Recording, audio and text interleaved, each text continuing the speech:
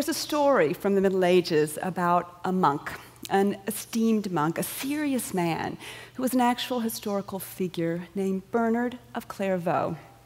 And the story goes that Bernard was kneeling in front of a statue of the Virgin Mary, praying, meditating, singing a song of praise, one specially composed for Mary. And when he gets to the 4th verse of that hymn, Monstra te esse matrem, show me you are my mother, the statue in front of him comes to life, bares her breast, and propels 3 squirts of breast milk right into Bernard's mouth. This is the kind of story that makes me love the Middle Ages. It's a jolt from history. You know, it may strike us as preposterous, a little perverse, but I like to imagine how and why such a story could have had real resonance for real, normal, thoughtful human beings in the Middle Ages. I think we can be sure it was a shocker for them too. You know, shocking stories are memorable ones. Those are the ones that get repeated again and again, as this one was. But I think we should also think about it as they did, as a metaphor for what would have been an ideal relationship between humans and the divine, playing off an idea we can understand, the intimacy between a mother and a child, so that anyone who heard it would have been reminded that the Virgin Mary is one who nourishes, who quenches a thirst, who satisfies a longing, who hears, and who responds. And whether you're a religious person or not, I think you can appreciate a religious sensibility that values that. But what is germane to our gathering today is that a work of art is at the center of that story. That interaction so powerfully expressed between a lowly human and a responsive divinity is enacted through a statue. While this story circulated in the Middle Ages as a model for a devotional experience, I'm wondering if for a moment we could think about it as a model for a viewing experience, as a way of pondering one person's relationship with one work of art. Bear with me. Visitor engagement, the interactive experience, these are big ideas right now in the museum world, and we're busy promoting works of art you can climb in and climb on, and things you can do related to art with your smartphone and your tablet. Many of these are wonderful, but I'm wondering if Bernard's story can't point us towards another kind of interactivity. Don't get me wrong. I don't think we're quite ready for the precise form of interaction that we find in Bernard's story. I'm a curator. Food and drink makes me very nervous in the galleries. But in the end, what museums want, what artists want, what I think most visitors want, is for works of art to speak to us, to nourish us in some way, to satisfy a longing. We want works of art to enchant us and to be enchanted. And that's where the Middle Ages has something to offer, because they believed art could do that it could respond to you, relate to you. And though they were capable and often did sit back and admire the nice materials and the fine craftsmanship, there was also an understanding that once a work of art was created, the artist, that person whom we moderns focus our attention on, well, that person would step out of the way, become anonymous, and allow the work of art to have a presence all its own. For art had power. It had charisma. Now this is an icon. You know, we're tossing that word icon around pretty indiscriminately, especially today. But we use it, to mean celebrities, famous works of art, classic consumer products. navigational devices on a computer screen. And interestingly, the relationship between icons like this and those other kinds of icons isn't quite as far apart as you might think. Icon, it's a Greek word. It meant picture, likeness, but it could also mean a reflection, a vision, an apparition. Icons retain a kind of paradox. They're a thing right before you, something you feel you could touch. Yet their power derived not from their material presence, but from who or what they depicted, what they conjured. They were understood to have something called charis, another Greek word, an evocative one, meaning grace, allure, beauty, charm. Icons possessed this kind of special power. And then this is where we get our notion of charisma from.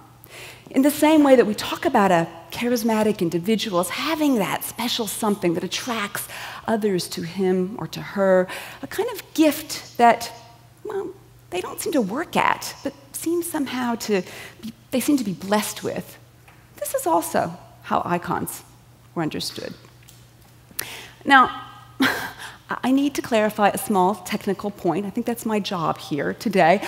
Icon, that is a Greek word that you would have heard in Byzantium, in that part of Europe and the Eastern Mediterranean where the Orthodox Church held sway. But in the Latin West, where the Catholic Church was the church in power, the word you would more likely hear was imago, a Latin word, where we get our word images from. And so though we have two strains of Christianity, two different artistic traditions, two sets of rituals, both shared this idea that works of art could be charismatic. So we have wonderful stories, countless stories, of objects with extraordinary powers, paintings that can heal a sick individual, or sculptures that can protect an entire imperiled community.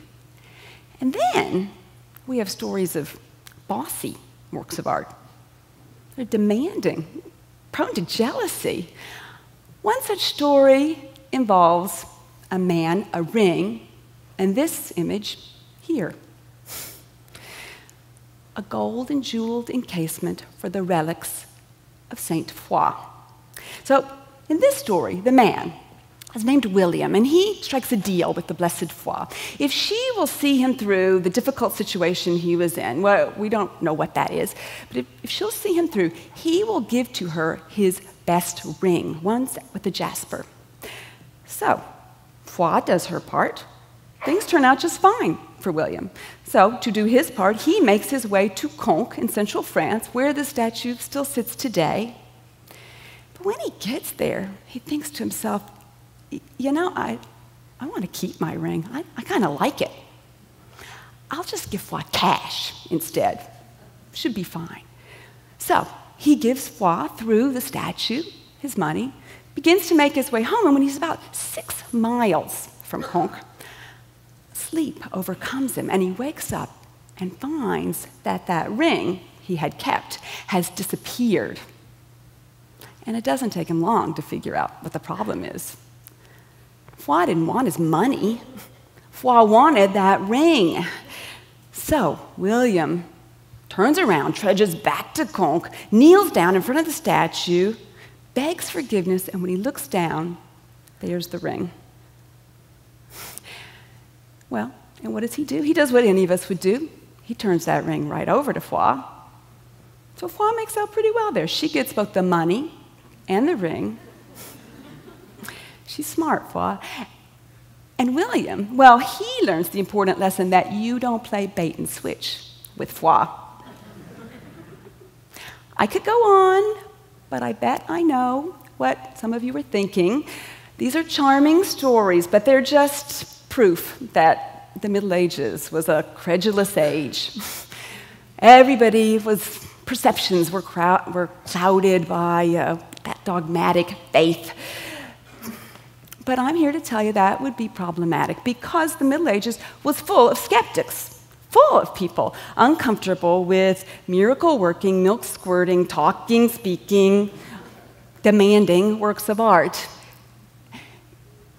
These folks, the deniers, they deploy rational arguments and sarcastic mockery, sometimes even bullying, to bring home their point that these incidents with art, they just can't be true.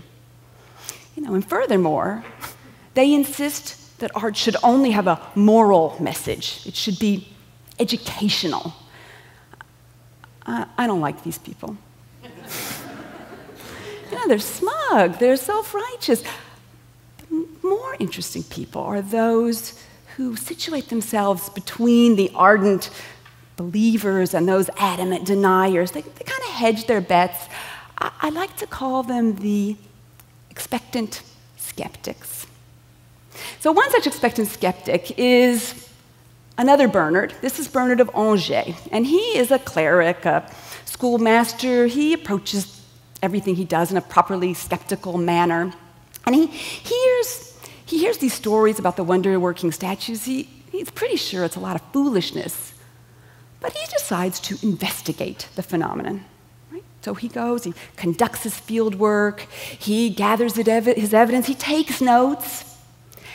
And in the midst of this dispassionate inquiry, he begins to doubt his own certainty.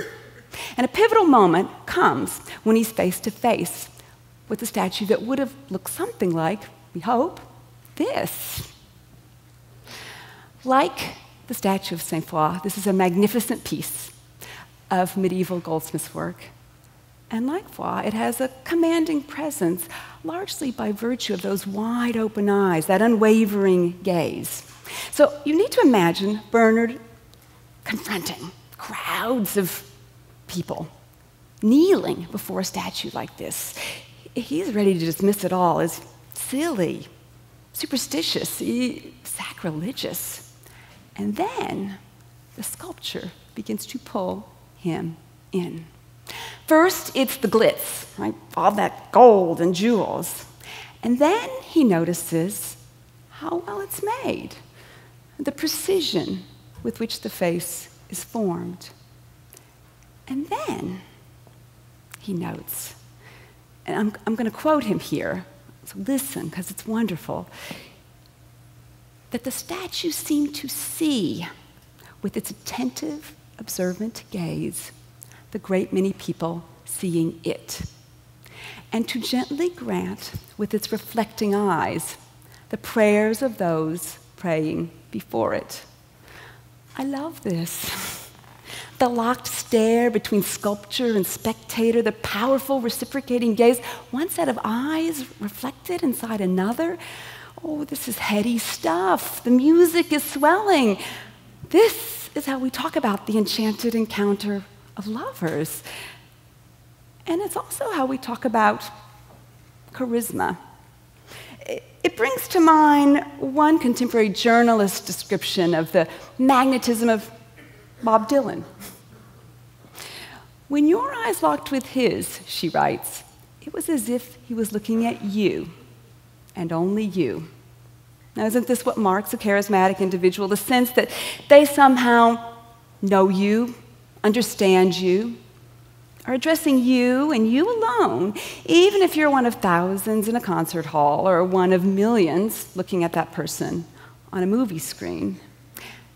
And that brings us to an essential feature of the charismatic encounter. It's mutuality. Even as movie stars and musicians, the occasional politician, do that magic thing they do, we're busy projecting onto them our own wishes, our own needs, our own thoughts. Charisma may seem as if it's something bestowed from on high, but it is equally a power conferred by the admirer, by the spectator. In so many of our medieval stories, it's the gaze of the viewer that gets that statue to speak and to move. It's that simple idea we've heard already. Much of the power of works of art is the power that we, as viewers, give it. So, I understand we might be hesitant to believe that a work of art is going to perform some miracle in front of our eyes. And I'll tell you a secret. Bernard of Clairvaux, that thirsty monk we began with, he would have been hesitant too. He never told that story about the milk-squirting virgin about himself. I think he would have, well, found it distasteful. It was a story told about him after he died, and I don't think we should be surprised that someone in the Middle Ages would have wanted that to have happened to Bernard, because Bernard was known then, he's still known today, as a powerful spokesman for the experience of contemplation, which he described as a form of rapturous looking.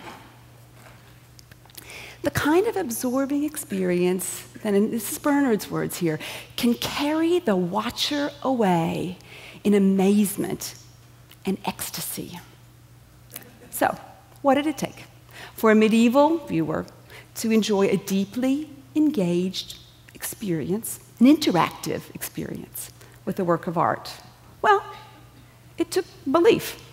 Not belief that a statue would come alive. No, we're talking belief with a capital B. You know, this is sincerely felt, widely embraced religion that offered an excuse and a framework for lengthy, thoughtful contemplation. And it was this big B belief that assumed such contemplation could yield revelation. So how do any of us stand a chance? You know, we live in a highly secular age. You know, miracles, they're not really talked about in polite company. But I would ask, when standing before a work of art, is it possible for us to think of ourselves as expectant skeptics, ready to admire the glorious materials, the hand of the artist, but prepared, albeit cautiously, to give that work of art power, to acknowledge its charisma, to allow it to draw us in and cast its spell? Might we walk into a museum with something like religious belief, anticipating those works of art are going to come alive, interact with us, understand us, address us, and us alone, even if we're not quite ready to drink the milk? Thank you.